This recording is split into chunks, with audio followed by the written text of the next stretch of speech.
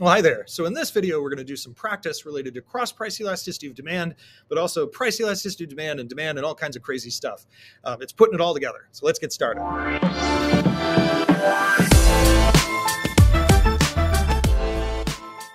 So our first section here says calculate cross-price elasticity of demand, then write whether they're substitutes or complements. Now, I'll tell you on an exam, sometimes they'll actually say calculate the cross-price elasticity of demand, then tell us whether the goods are substitutes, complements, inferior, or normal.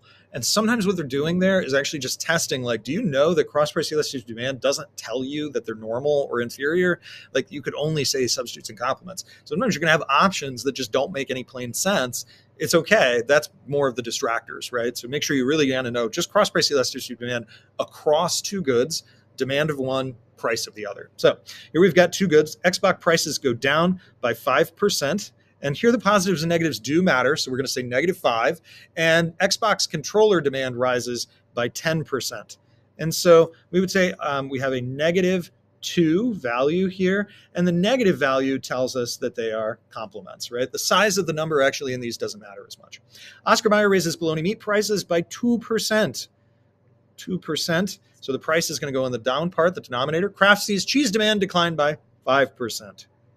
And so here we have 5/2 is -2.5. Again, a negative value indicates a complement, cheese and bologna and cheese. Orange juice prices rise 20% due to a drought. And then apple growers see a 10% increase in demand for apple juice, right? Apple juice.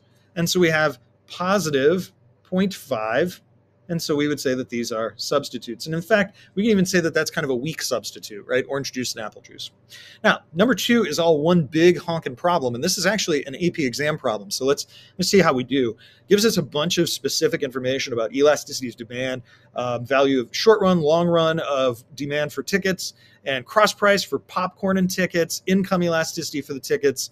Gave us a bunch of info. So we're going to need some of that when we go to answer these. If the theater raises prices by 10%, how much will quantity demanded change in the short run? So it tells us in the short run, so we're going to use the short run value, and it gives us to us as 0.8. So we know 0.8 is going to be equal to the 10% change here in price, and so my quantity demanded change will be 8%. So my answer would be 8%.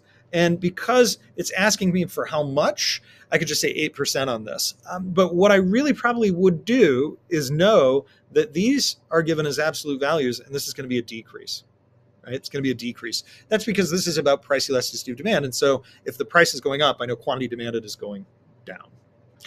B, why is the short run elasticity of demand less than long run elasticity for tickets? And we can say that because consumers in the long run will have other substitute products. Substitutes. You can just say substitutes. And so more responsive to the change in price. They'll be more responsive to the change in price. And it's really just saying that in the long run, you have more options. If you have the short run and you're like, I got to go get some entertainment right now, then you're going to be a little bit more inelastic.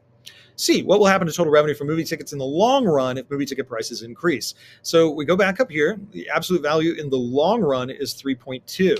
So the long run PED equal to 3.2. And so if we have the long run PED is 3.2, if movie ticket prices increase, then because it's greater than 1, I know that it's elastic, right? Elastic.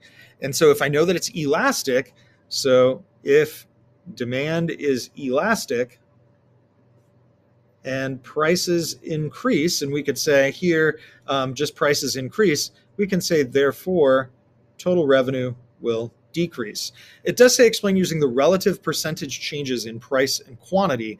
And realistically up here, we could even say, like, if you increased it by a certain amount, you would actually see them fall by that other amount. So realistically, we can say that 3.2% means 3.2% change in quantity for every 1% change in the price. is really what that's referring to, right? Because 3.2 over 1 is going to be 3.2. So we're kind of making reference here to this fact that if I change the price 1%, then I know that I'm going to lose 3% of my sales, and that will actually cause my total revenue to fall. Are movie tickets a normal good or an inferior good? Explain. So I'm going to look back up here. Income elasticity of demand for movie tickets is 0.75. So I would say normal, because the IED is greater than 0, and the IED is equal to 0.75. So just because it is a non-negative number, we know that it's a normal good. Given the increase in the price of movie tickets in Part A, what's the effect on the demand for popcorn? Draw a graph to illustrate your answer. So this is going to be the graph of popcorn, right? Popcorn.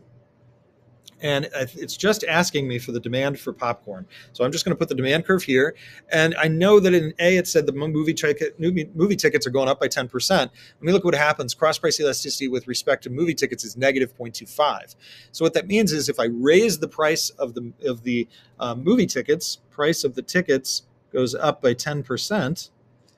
That's what it tells me in A. That I'm going to lose, right? Quantity of popcorn is going to go down. And it's going to go down by 2.5%, because the only way we could get negative 0.25 is 2.5 over 10. So I am going to say that I am going to demand less popcorn, right? And so shift to the left. And so we would say the effect is that left decrease, and that's because of this negative number that we have up here. So hopefully this helped you understanding a little bit more about the different ways that we could look at elasticities. I'll see you next time.